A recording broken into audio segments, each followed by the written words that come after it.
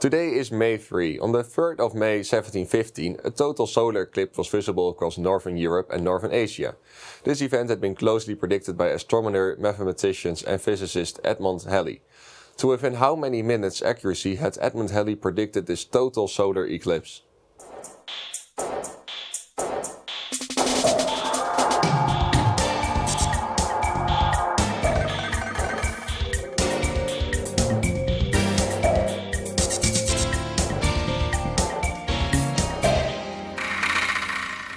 Welcome to a new episode of Smarter by the Second, and today I'm once again joined by Michael. Welcome back, Michael. Thank you. How are you doing? Good, good. Yeah, just feeling like a victor already, beating Wout. Yes. I have nothing left to live for for in this, this game show. Someone, No, it's fine. It's fine. Okay.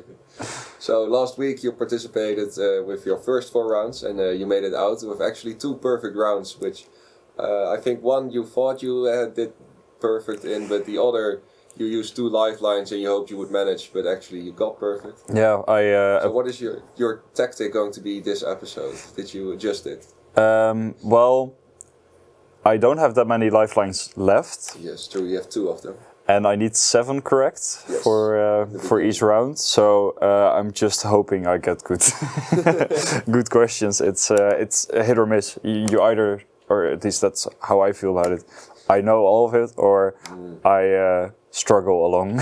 You're real like an expert in some cases, and the other things you're like, I never heard of this. Yeah, exactly. Who knows mushrooms? I don't. Okay. So let's see whether we start with mushrooms again. Though Finland is a Nordic country, it is not considered to be a part of Scandinavia, which consists of Norway, Sweden and Denmark. In Finnish, Finland is called Suomi. It is not clear why in English it is called Finland. And one theory is that the name Finland comes from the Old English word finna, a general term once used to describe people from Scandinavia. Here are the 9 fins and legs of sea animals. Uh-oh. So you will see them and you have to tell from what animal this leg or fin is. So the options you can choose from are polar bear, pufferfish, platypus, tuna, turtle, orca, otter, penguin and seal. So now we have the animals. Yes. I think you'll manage? I think I'll manage. Alright. Best of luck. Thank you. Turtle. Otter. Pufferfish. Orca. Polar bear. Seal. Tuna. Platypus. Penguin. Stop. It was not the most confident stop I have. No, I'm surprised. But I think I won't use any lifelines. Yeah, so you are allowed to switch 2 of them, but that's it if you do not use any lifelines. I'm confident. Alright, then we can go straight to checking. So the first one, here we saw a turtle, but I think it's a tortoise, or like how is, if it's in the water I think it's called differently. But it's correct. Then we have the otter, followed by the pufferfish, and then the orca, the polar bear, then we have the seal, and that's the tuna is your 7th correct answer. And then we have the platypus and the penguin. I think the number of correct answers are not shown, but you have them all correctly. So nice. Congratulations, you get a 3rd lifeline as well. And let's go straight to the next round. As Aristotle once said, knowing yourself is the beginning of all wisdom. In this round we will test your knowledge on some of the most famous philosophers throughout history and their literary contributions to the field of philosophy. Here are 9 philosophers and their works. Okay. I will give you the name of the publication they have, and you have to tell me the corresponding philosopher. Okay. So the options you can choose from are René Descartes, Jean-Jacques Rousseau, Kant, Marcus Aurelius, Sun Tzu, Aristotle, Niccolo Machiavelli, Friedrich Nietzsche, and Plato. So philosophy, how are we standing on this subject? I'm a bit knowledgeable in it, but I'm not sure if I will recognize all the works. So we'll see. All right. Let's just begin. First one, Republic. Plato. The Art of War. Sun Tzu. Beyond Good and Evil. Shit. Machiavelli. The Prince. Kant. Critique of Pure Reason. Critique of Pure Reason. I'm sorry. Rousseau. Metaphysics. Oh, dit hoort hem niet.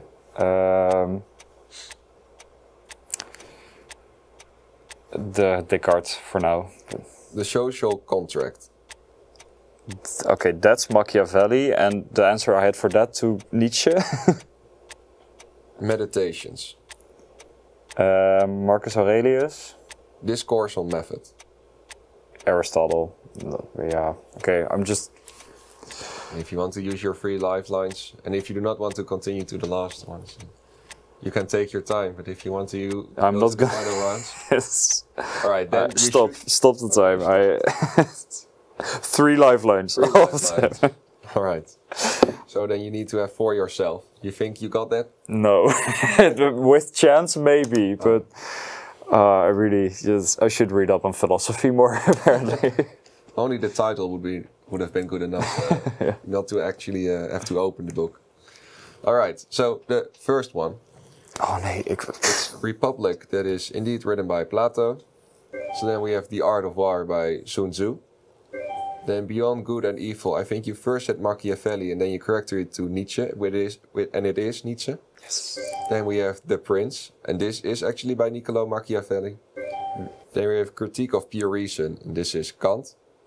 So these will both be used by the lifeline. You have Metaphysics, which is by Aristotle. Then we have The Social Contract by Jean-Jacques Rousseau. Then Meditations is by Marcus Aurelius, so congratulations, there's 7 correct answers. And the last one is Discoursal Method by René Descartes. So I think it's once again not showing, but we know you've got 7 correct answers. Yeah, once you said the names, I was like, yeah, of course, yeah, it all comes back to me. All right, so now you can choose. You will get 7 extra seconds. You have 164 seconds, and you have 0 lifelines, and you need to have 2 perfect rounds.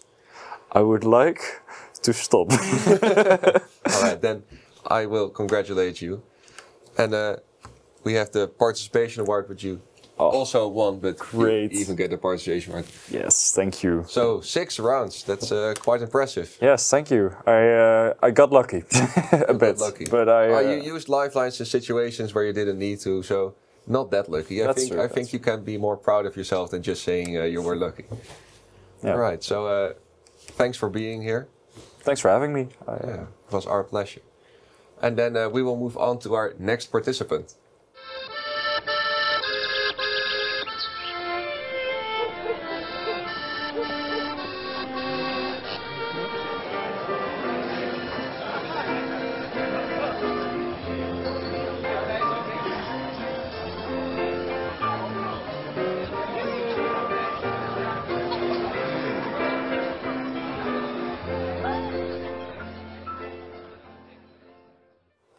And now I am joined by our next contestant, which is Quirijn. Welcome, Quirijn. Thank you for having me. It's our pleasure. How are you doing? Good, lovely weather today, so that's nice.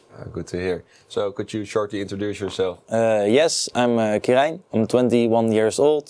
I'm technically now third year technical computer science, but I'm currently the Officer of Internal Affairs of Interactive. So I'm not really studying, and next to being bored, I like to have a drink from time to time, and I'd love to follow Formula 1. Thank you. So you're actually already the 3rd person participating from your current board. Do you feel any competition between you guys? Well, I have to say there is maybe a slight competition. I mean, we've all seen Wout do it, so I hope I can improve on that score. But yeah, we shall see. I think a lot of interactivers are going with that way of thinking. As long as I can beat Wout, I'm fine. Exactly. Poor guy. Alright, so today you're playing for the category Geography. Why did you choose Geography? Well, I always liked it in primary and high school as a subject, and I've played countless hours of GeoGuessr, so I hope that helps me today. Well, I know Niels Berg is also a GeoGuessr fan, and I think he got a perfect score on the Geography last season, so it might come in handy. Sounds promising, sounds promising. Alright, let's test your knowledge. Let's start with the first round. Urk is a village in the Netherlands, which is the center of a lot of jokes. It is a close-knit community where religion plays a huge part. The main source of income throughout Urk's history has been fishing, which makes sense because it was an island. However, it is now a part of Flevoland and it is stripped from its status as an island. Here are 9 places which still are islands. You will get a picture with the outline of the island and you have to recognize the shape and tell me what island it is. So the islands you can choose from are Crete, Sri Lanka, Texel, Mallorca, Sicily, Madagascar, Cyprus, Haiti and Taiwan. So if you're playing GeoGuessr, you're kind of looking at a map at the bottom corner. Yes. But you think you'll manage? I hope so. Alright, we're looking for 5 correct answers in this first round. Alright, best of luck. Thank you. Thank you. Cyprus. Sri Lanka.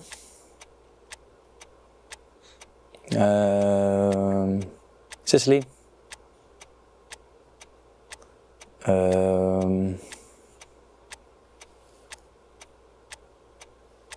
Taiwan. No, that is Taiwan. The previous one is then Haiti.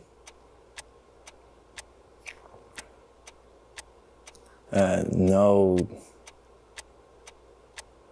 This is Haiti, then the other one was Mallorca, where I just said that it was Haiti. I believe this is Texel.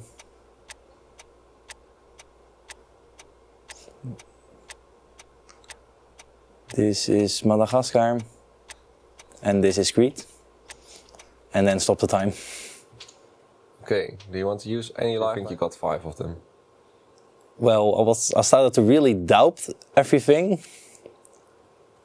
I mean, I know a few that are correct. Yeah, you can take your time if you want to count the number of answers you know for sure are correct. Yeah, I'm quickly thinking about it. I'm gonna use 1 lifeline just to be sure.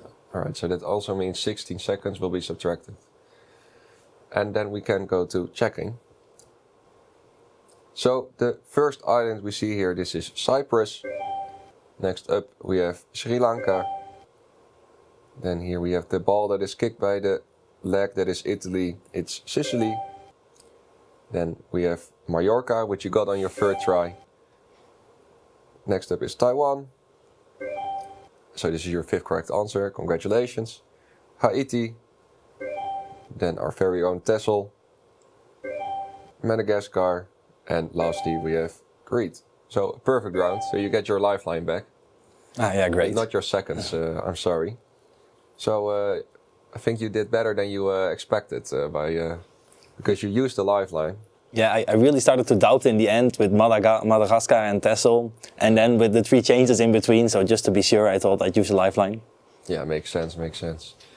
Alright, but let's see whether you can get a perfect round again. India's Ganges River is one of the most polluted rivers in the entire world. A large section of India's population considers the river to be a sacred river. They believe that the river will cleanse people of their sins. Millions of people bathe in the river perhaps with no regard or even knowledge of the fact that raw sewage is dumped into the Ganges from more than 1,100 industrial units. 9 rivers shown on maps, a picture is shown where they are, and I will tell you the length of the river. And then you have to tell me the corresponding river. So, the options you can choose from are the Missouri River, the Amur River, the Mississippi, the Yangtze, the Yellow River, the Nile, the Ob, the Amazon, and the Yenisei. So, in GeoGuessr, do you sometimes get spawned in a river or not? Sadly not. Apparently Google cars can't really get there. You need Google boats to update the maps. Would be lovely. So you think you know something about this? I mean, I know some of the rivers, but I also really don't know some of them. You only need 5 of them. Yeah, you exactly. You don't need a perfect round. All right, good luck. Thank you. First one. It's 5,464 kilometers long.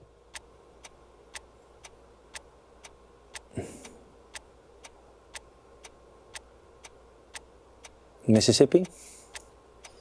Then river, 3,766 kilometers. That's the Mississippi, and the previous one was the Missouri? 2,824 kilometers long. This is the Ope? 6,400 kilometers long. This is the Amazon? 3,767 kilometers long. This is the Yellow River?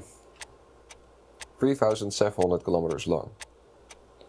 This is the Amur? 6,300 kilometers long.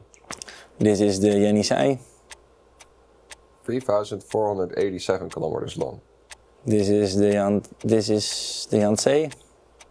6,650 And kilometers. this is the Nile. Stop the time. So you can once again check your answers yourself first. I'm gonna go with 1 lifeline again. 1 lifeline. Okay, then we fill that in. And then we can go to checking. So first up, it's a river almost 5,500 kilometers long. It's the Yellow River. With only seeing a small part of the map, it's hard to see that it's the coast of China there. Then here we have indeed the Mississippi River. Then this is the Amur. And then we have the Amazon. Then almost 4,000 kilometers long is the Missouri River. Then we have the Ope River, followed by the Yangtze. Then is the Yenisei. And lastly it's the Nile. Ooh. Oof. Sorry, you needed 1 lifeline more here. Yeah. It was difficult to see. That's what I was debating. Yeah. But either way, you managed to get to this round with a perfect round, so that's something.